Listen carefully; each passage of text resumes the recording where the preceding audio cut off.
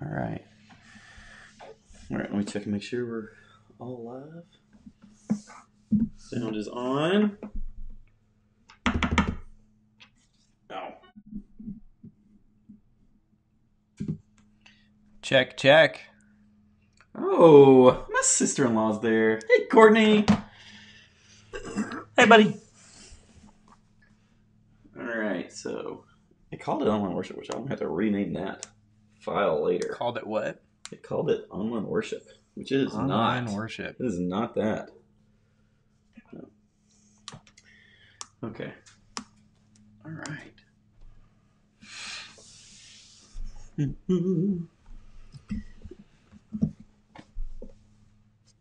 Hey, bud. No. There we go. Okay. All right. We'll do that. Any hand sanitizer up here? Nope. No. We'll get We some just later. lick your hands right off. Yay, Courtney! Who else is it? Just you, Courtney, or you got the clan there too? Oh, Tana's there. Good. Quarantine life is wonderful. It is. We just sit at home all day, working from home, Went for a walk today. walking around the neighborhood. Man, the weather was nice. Good weather today. We're so glad that we had that sun, that the kids could play outside a little bit today. That was really good. It was really good. A few more days of rain might have been it. All right, the beans. Great. Good. Oh. Hey. Oh, hey, Deidre.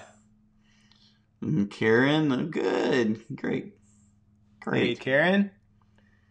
Well, everybody just coming in. Hey, we are going to be in John 18, so if you want to grab a Bible and Cell phone? yeah, that's the catch with some folks, using They're watching us on their cell phone. They can't use it. You're for a using Bible. your normal Bible to stream for that kind of Yeah. makes things a little more complicated, doesn't it? I hope, go run real quick and blow off that paperweight version. We'll be ready here in about 30 seconds.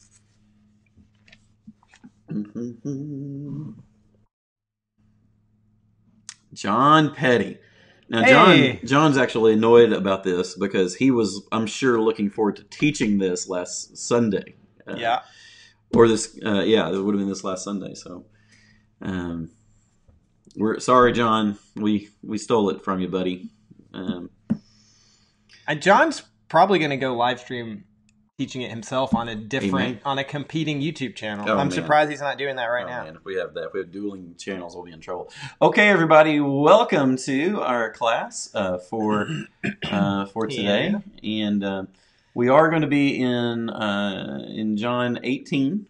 And so, if you want to grab a Bible and join us for the study, and for this. More so than what we did on our Sunday stream, we will be paying attention to the comments, and Rylan's going to help a lot with that.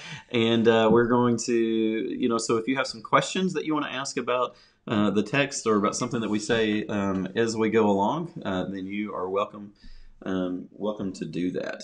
Okay, all right. I'm going to grab Rylan. I'm not going to grab Rylan. I'm going to make sure and plug my computer in. Good idea. We got 14% battery. Yeah, we need to make sure we have all the battery that we need. What an amateur. I'm telling you, right? Unbelievable. And we just waited. Hey, Bakers. All right, And Andrea is here. We were just waiting. This is great. Yeah, we're waiting on you guys. That's why. That's right. All right. Andrea Davis. Very good. All right. Well, we're glad that you guys are all here. And that we can join. Sorry, I had to. Man, I just flubbed that. I made sure. I'm glad I had the cord and I didn't have to run across the street to my house to get it. That would have been. I don't have one of those. But even worse. So, okay, everybody, we're in John 18, and we want to share this now. This is something is going. This text would feel very familiar. Okay, because it is part of the Passion narrative. It's part of the story of Jesus' arrest, his betrayal, his arrest, his death, and of course the resurrection. We call all of that together. We call the Passion. Okay, Like the movie. We saw yeah, the movie. That's right. Passion Yeah, of the Christ. yeah, and it comes from a Latin word meaning to suffer. Okay, and these are the things that happened to Christ in his suffering.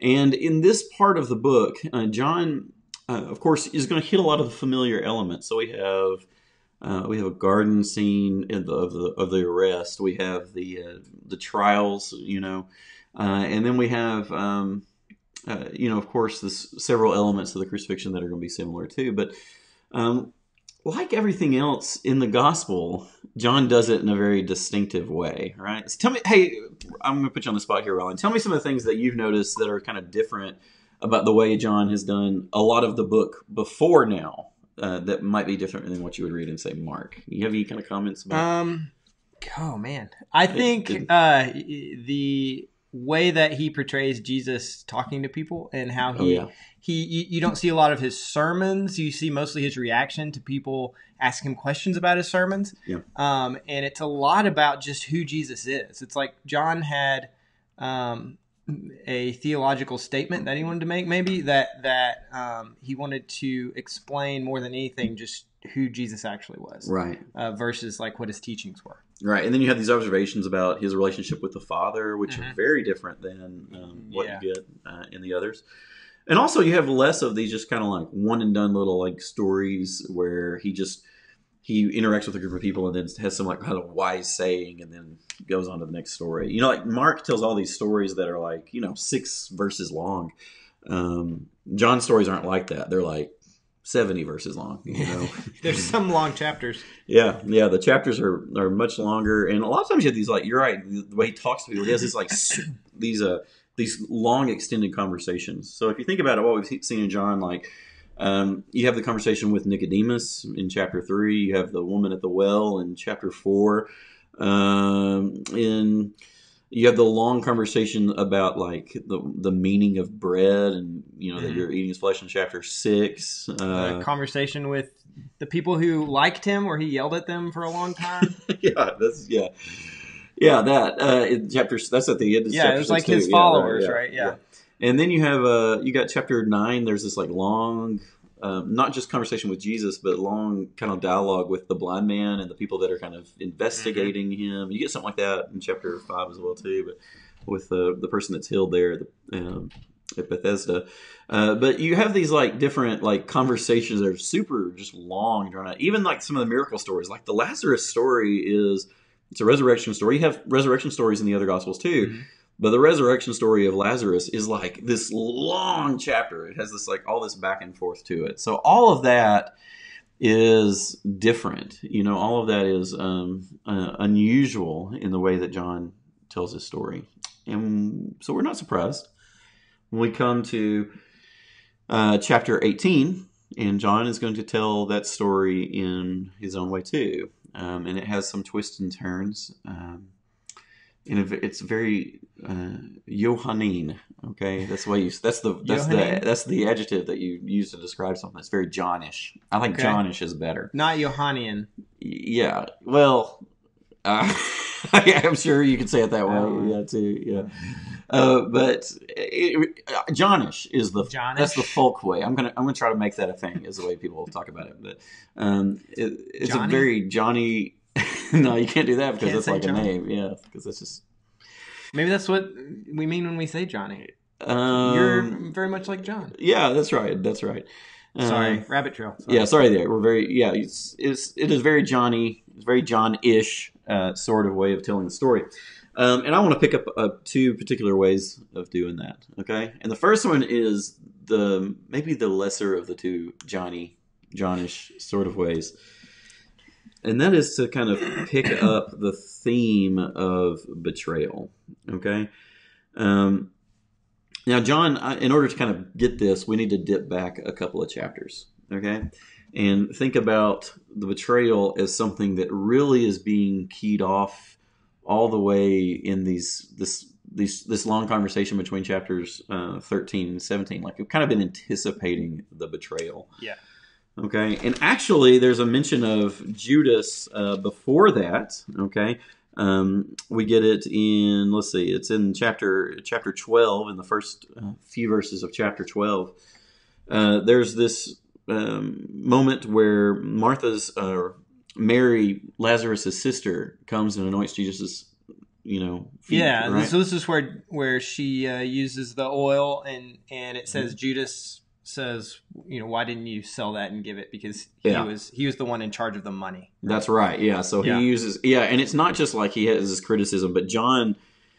You almost get the feeling that the writer of the book can't stand Judas. Oh, he hates Judas. He's very bitter about it. He was a thief. He says it. He was a thief. Yeah, he says it there's this kind of, we had these other notes about things that they realized later, kind of coming back, they didn't realize that Jesus was talking about his body or whatnot. I think this is that kind of note.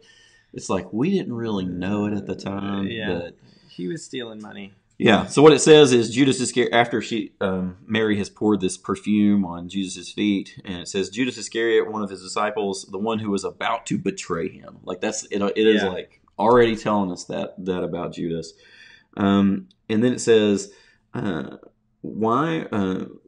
Judas says, why was perfume not sold for 300 denarii and the money given to the poor? He calculates how much it could be sold for immediately, right?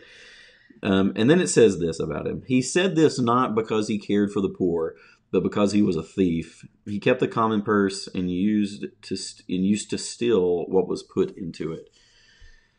Okay, and then Jesus kind of rebukes him after that. And then, onward we go, right? Mm-hmm. And then in chapter 13, we get this couple of things that I think are pretty significant. After the washing of his disciples' feet. Mm-hmm. Again, notice the connection there. Did you notice the connection to this, by the way? That in chapter 12, the ending of the first half of the book of John ends with somebody washing Jesus' feet. Oh, yeah. And then it starts with him washing someone else's. Yeah, right. So it kind of bookends it out. And so in this story, Jesus washes his disciples' feet. Of course, he has that interaction with Peter, and in that interaction, Jesus says, Peter says, you're never going to wash my feet. Okay, so this is chapter 13, that's verse 8. And then Jesus answered, unless I wash you, you have no share with me. And verse 9, Simon Peter said to him, Lord, not my feet only, but also my hands and my head. And Jesus said to him, one who has bathed does not need to wash except for the feet, but is entirely clean. And you are clean, though not all of you. And then verse 11 gives us another note, right? For he knew who was to betray him. For this reason, he said, not all of you are clean. Okay, so we're kind of throwing some shade. Yeah, we're throwing some shade already. And Jesus, on the words of Jesus here. Mm-hmm. He threw some shade. That's what I meant. Yeah, that's what I'm saying. In the words of Jesus, Jesus says something indicating that one of them is to be betrayed. Yeah. And of course, that's gonna come down a little bit for more here. That's going to intensify because after he's kind of done with the washing of the feet, in verse 21 it says this: after saying this, Jesus was troubled in spirit and declared, "Very truly I tell you, one of you will betray me." And that is so. Let's pick up that, right? It is very telling that when Jesus is troubled in spirit here, it's because of the fact of his betrayal.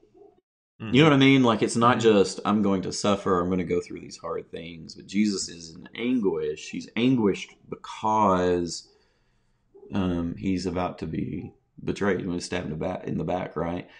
Yeah. And that makes sense. Yeah. Well, I last time we talked about how Jesus's glory came when he knew that his apostles believed in him, right? Right. And exactly. So you can understand, this is a good juxtaposition. Is that the right word? Yeah, sure. Against that, to say that, there's belief, and then and then there's Judas who does not believe and therefore betrays him, and that's what's giving him the most grief, right? Yeah, exactly. That's exactly right. So you have the thing that's filling Jesus with joy, okay, and then the thing that fills him with anguish is his disbelief, All right, and so then we get Jesus is going to develop this a little bit, right? So he says, one of you is going to betray me, and as the disciples are wont to do, they start chit-chatting about what he means, right? Yeah.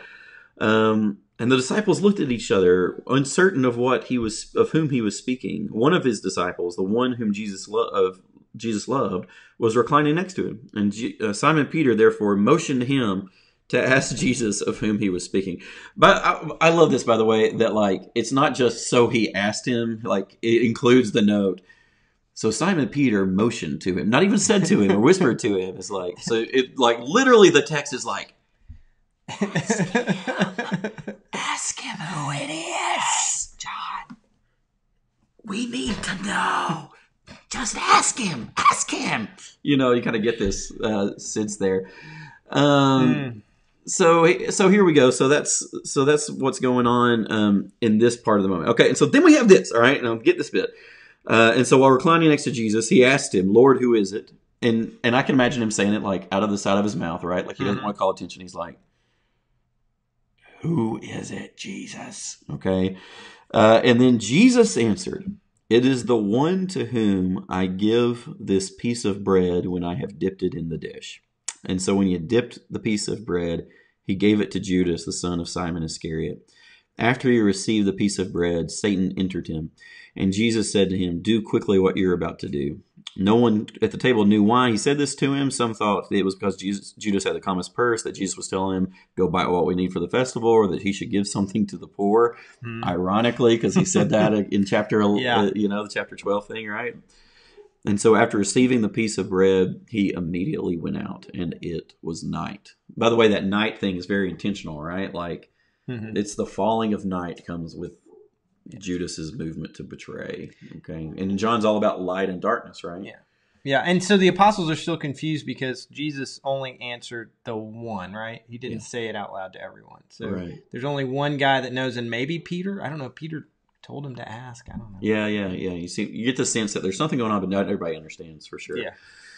So there's something I want to pick up here, though, in this story, because this story kind of flips a bunch of symbols on its head, right? Namely, okay, so what is it that they're gathered here? What is it, especially if we think about it in the other Gospels, what do we think of them, this moment is that they're gathering in to do? For the Passover. Right. And the other... the festival around the Passover. Right, exactly. And the gathering that we think about in the other Gospels that Jesus has with his disciples right before he's betrayed and arrested is what? Like the Last Supper? Yeah, the Last Supper, right. Like where he institutes the Lord's Supper, where he... And in those, he like takes bread and blesses it and said, "Take and eat. This is my body, which is given for you." Or this is the fruit of the vine. Take the fruit of the vine, the cup of the fruit of the vine, and which is the blood of my covenant, which is given for you. And so you have these other stories. The other Gospels tell these stories of this like Eucharist, the Lord's Supper, where Jesus gives thanks and then he breaks the bread and he gives it to his disciples, and it's kind of what will become for them this great ritual, of the church.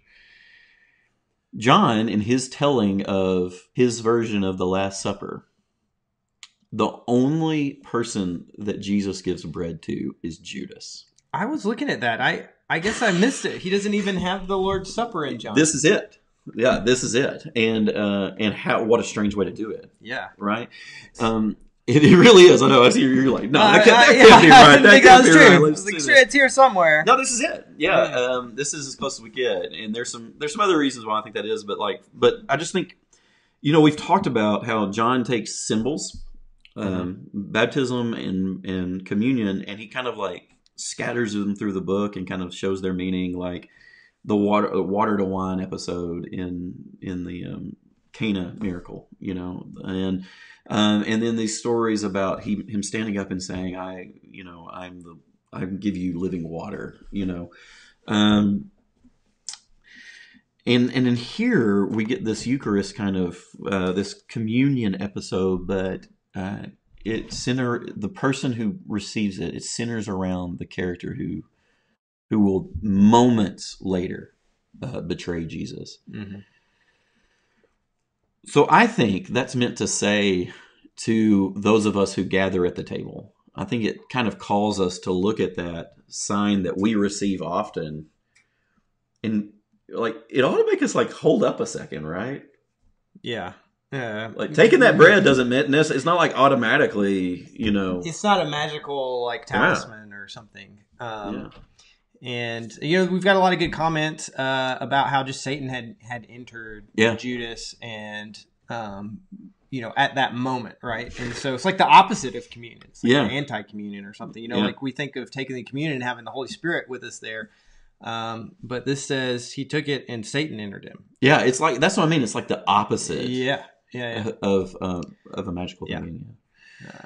So which makes me just scary. It makes me think. As we take, as we take the bread, like the bread is a part of our discipleship, right? And we're there. We commune with the Lord. The Lord does break the bread and give it to us, but we should be in that moment of taking the bread. Like I do think we're meant to kind of weigh our faithfulness to the Lord, recommit our faithfulness to the Lord, and we have always the possibility of choosing not to.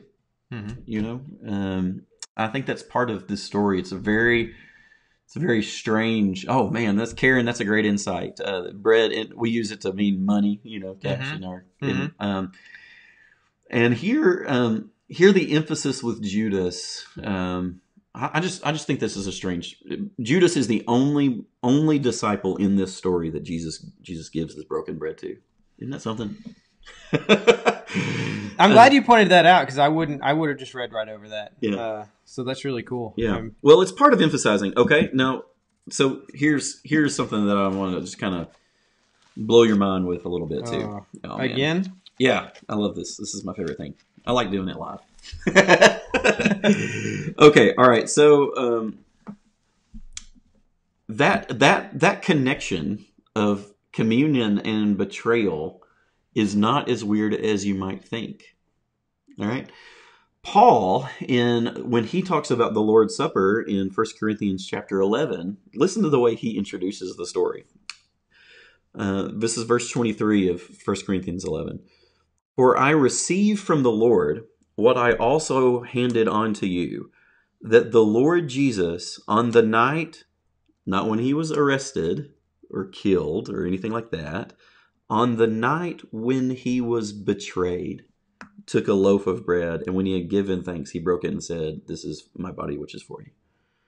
Isn't that interesting that the language of betrayal is even in Paul's, like, what, on the night he was betrayed, and that's kind of like liturgical. A lot of people use that liturgical language even today when they're talking about the Lord's Supper, introducing the Lord's Supper.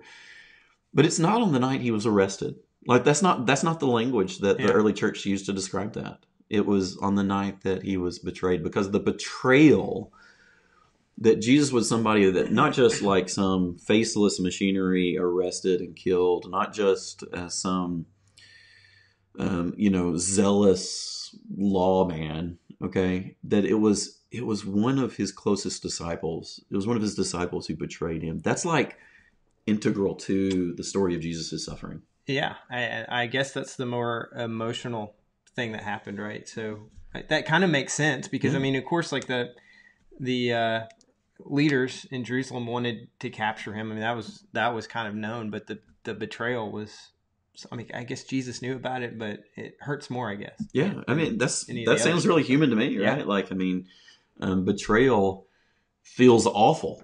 Yeah, it does, and there are very few lonelier feelings in the world than feeling betrayed, and it is a kind of human suffering. It's kind of an intense human suffering, and here John seems to go at great lengths to kind of highlight that Jesus is betrayed. Yeah, and we've all felt that too, right? It's happened to everybody. We've done it to other people. I mean, it's a human experience that you're right, that we've all had. Yeah, but it's also too that I think another thing that he's highlighting, which is important to his whole story, okay, kind of pull us back into John 18, is that even though he was betrayed, he wasn't tricked. Okay, Jesus hasn't been bamboozled. Right. He knows it's coming, and in some way, he almost sends Judas to do it. Yeah, kind of the other way around. He's doing the bamboozling in a way. Yeah. Like he is certainly aware of Judas's intent. He's certainly aware of what will happen to him because of it. Okay, and so it's not that Jesus is betrayed, but he's not ambushed. You know what I'm saying? Like, it's not like, oh, you caught me, I couldn't get away. Like, Jesus has time, and if he wanted to evade this whole thing, he absolutely could. I think part of the reason that that's underlined for us, and we're definitely going to see it as we read more in John 18 now, that highlights Jesus' control over this situation. Okay, what's going to happen? Not that Jesus is making different people do it. I don't have that kind of view of the way sovereignty works in the story. Yeah. But Jesus is very much allowing these things to happen, and is willingly and knowingly walking into this situation. Okay, where it's going to play out.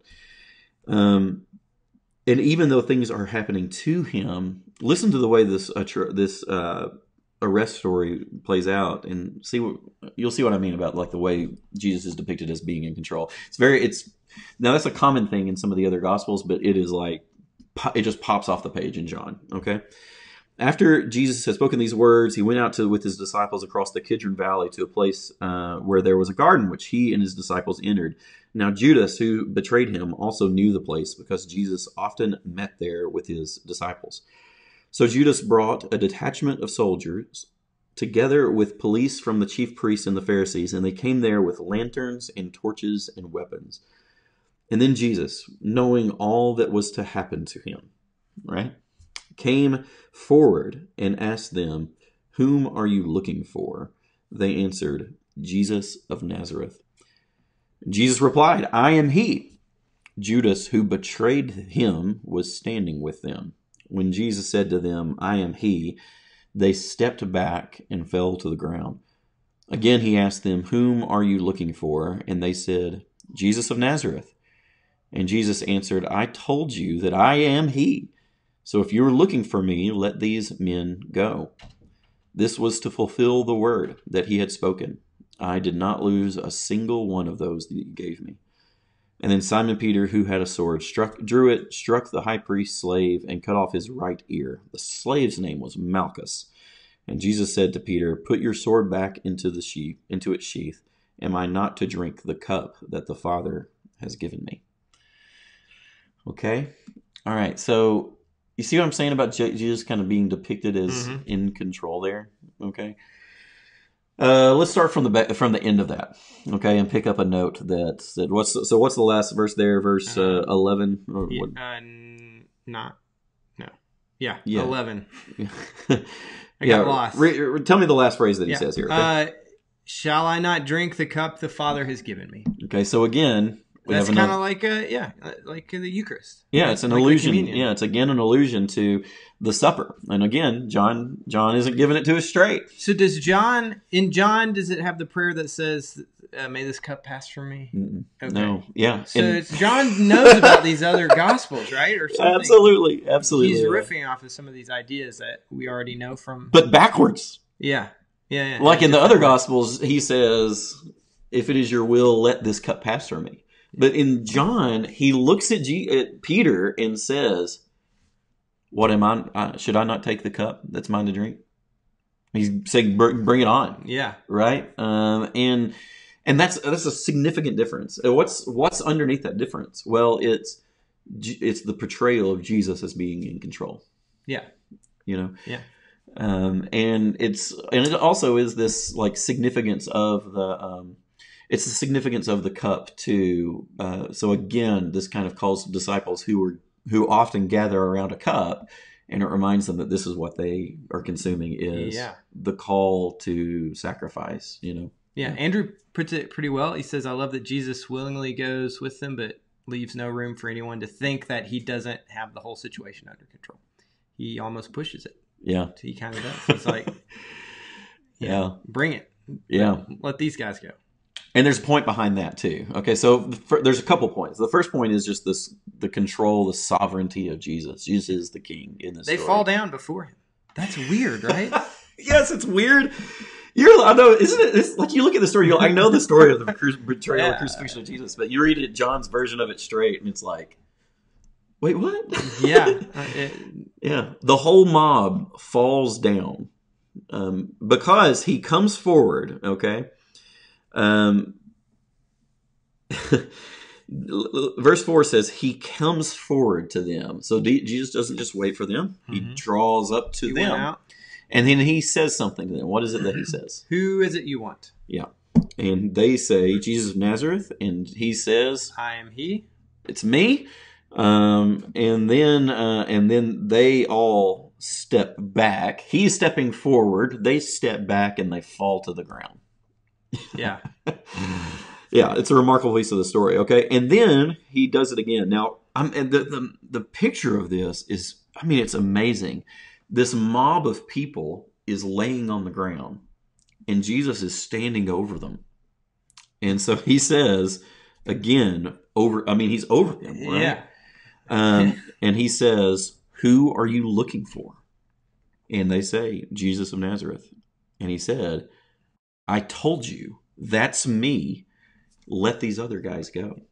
And I've seen some movies about this, right? And they've never shown this part of the scene, right? Have you ever seen one where they do this? There's a version of the Gospel of John, which I'm gonna. I haven't seen that. Actually, I want to do like an internet watch party with that. It's on Amazon Prime, okay? And so anybody that has that, we're gonna have a time. I haven't decided what time yet. So sometime very soon, this is gonna be crazy. We're gonna watch that movie and like stream together, like responding to it as it goes. I like that. I don't know how that'll go. It seems magical, but we're going to try. People do that now. That's a thing people do, though. Yeah. If you don't know that, we're like live streaming of us watching it. Yeah. But anyway, so that does capture that scene a little bit, but it is like super bizarre. The point of it, this kind of gets us to the other point of it. So what's the point of him saying that? First of all, it is that he's in control, but there's something else going on. What else is he doing when he asserts himself that way? He's fulfilling a prophecy. So like he's telling them, I'm the one you're looking for. Let everyone else go. Right. Yeah. So he's like, I will give myself to you freely, no fight, nothing, but let all my disciples leave. Yeah, that's exactly right. He's making sure that they get off the hook, okay? Which is super significant for John specifically, okay? Because what has Jesus been teaching them about the way that they are supposed to live in the world? Like that conversation between chapter 13 and 16, what was he saying? He says, the thing that's going to mark you guys as disciples is your love for each other, okay? And then in chapter 15... he very specifically says, this is my commandment, that you love one another as I have loved you. No one has greater love than this, to lay down one's life for one's friends. And in the story of Jesus' betrayal and arrest that we get in John, it's very clear that he steps in front of this crowd for the sake of the disciples. Mm-hmm. I mean, he says, no, you're going to let them go. I'll go with you. That's the way he uses. So he's in control, but he doesn't use his control. He doesn't use his power in the situation to get away. He uses it for the other people there. Yeah. I haven't thought about that connection. Usually when we think about that verse, we think, that means I'm a friend of Jesus because he died for me. And that's true, but we don't think about how it like immediately happens a couple chapters later. Right? Yeah, it's right there. And John really highlights it too. Like in the other Gospels, Jesus is arrested and he goes, and there is a sense of it. This is the thing that's happening for the sake of his disciples. Okay, especially, as we know that's the theology of the church and all that. But John just makes it so explicit. Like it kind of gives us a way of seeing that it was for, it was for them. Yeah. Oh, yeah. Andrea, that is an excellent point. Okay. Andrea says, this is the courage that he wanted Peter to have. So Peter thinks he's going to join Jesus in taking control of the situation too, but he does it differently, right? He chops off someone's ear. Yeah. And for some reason, they don't kill him. I don't understand. Because of Jesus. Maybe because they're all laying on the ground? Yeah, it's because of Jesus. Yeah. Because Jesus' intervention on his behalf. By the way, this version of the story John doesn't tell us that about the man being healed. It tells us his name, but his name is Malchus, but it doesn't tell the part where Jesus takes his ear and puts it back on and heals him. I think, is that the Luke version? I think it's Oh, Luke, I I'll don't. look up that I up here in a don't second. know. But yeah, let's just look at this up. Somebody may know this. They may know this offhand. Which version it is that where he heals the man? It'll take 30 seconds. Here we are. We're in That's Luke. how far behind we are from from people them? that are watching. All right. Well, I'm going to beat them to it then. All right. So it says in this is Luke chapter 22. It says one of them. It doesn't say it was Peter. One of them struck the slave of the high priest and cut off his right ear, but it doesn't tell us the name, right? But Jesus said, "No more of this," and he touched his ear and healed him. I wonder if this was a thing back then. Like, who is this guy? We need to know. Yeah, we need John's to know who like, has the magic ear. I want to know that you guys. I know that I had that story. Well, I mean, there are some traditions that this guy becomes a disciple. You know, I think there are some. I don't know if anything. There's nothing in the Bible about it, but you know, this is one of those things. Yeah, and Andrew says she's referring to the denial of Jesus, and so that's also true, right? So Jesus wanted Peter to have the courage to. Or I guess he wanted to show him that he didn't have the courage, right? Yeah. And then he's modeling the courage that he should have had. Yeah, yeah. So instead of Peter's willingness to say, at his own risk, when he is being accused, say, "Yes, I am with him," you know, and I will gladly, you know, take on whatever suffering is his. Peter avoids suffering for himself. Yeah. Yeah. Now, I have no idea what he was trying to do there in the garden. You know, it's just one of those things. It's just one of those things that happened, you know, in the Gospels was recorded, and they each tell, and I love that John and Luke tell different details about it. You know, that there's one that's just his healing. I almost wonder if like John, like the author knows this guy later, and he's like, "I'll tell you who it is. It's Malchus. You know, the guy that's part of that church. He's part of that church down in Antioch right now. You know, he ended up leaving Jerusalem. You know the guy. Yeah. I don't know. I mean, I don't know. You hear stories about first century Christians and the like legends that they have and things like that. Like when Jesus healed someone or touched a kid, that kid grew up to be so and so who was one of the founding fathers or whatever. I don't know if they maybe thought this guy was some kind of who knows. I don't know. But at any rate, we get that story. It's a fascinating story.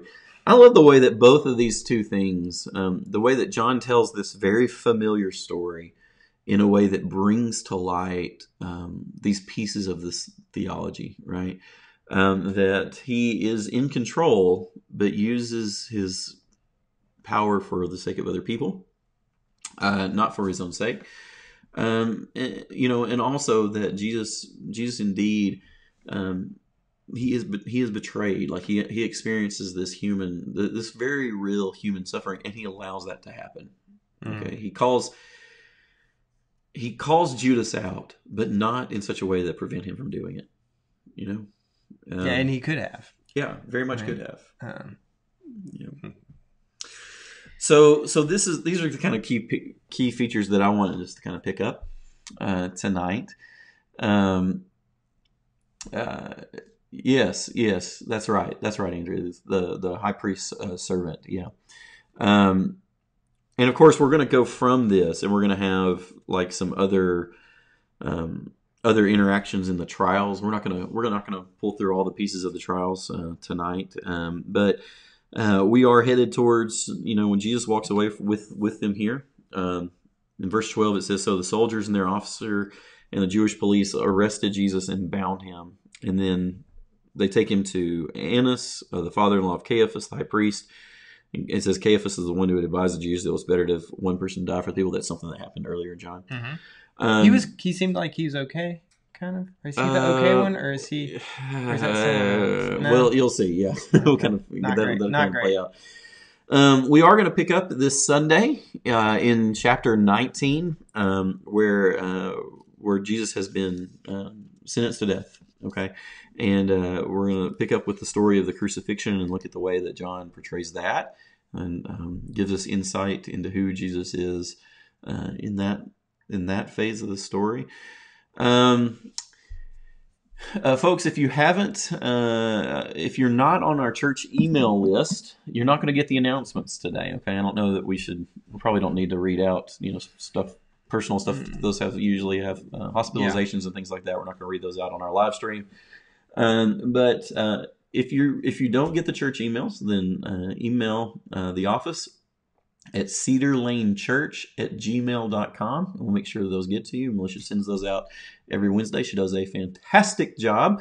Thanks, Militia. Yeah, thanks, Militia. Militia does a great job of doing a lot of things that keep our congregation running, and she and Jennifer have done that for a long time. I appreciate it.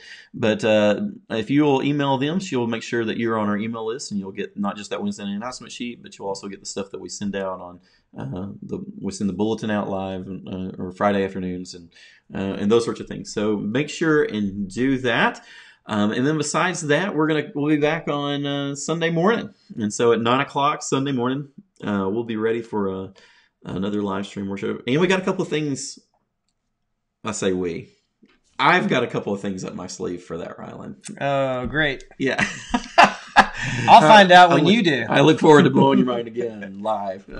No, we've got some contributions that I think are really neat, and I can't wait to share them with you guys. Okay, so we will see you on Sunday morning.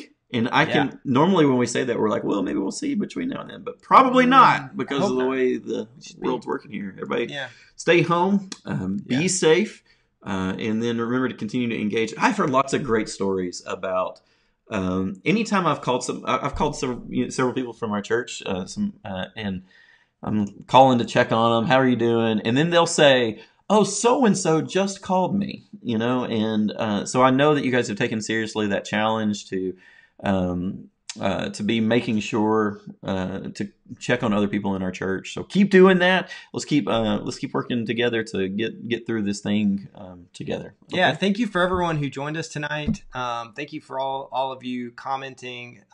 Karen, you had a bunch of great, funny comments, and I just couldn't keep up with you. So thank you for all of those.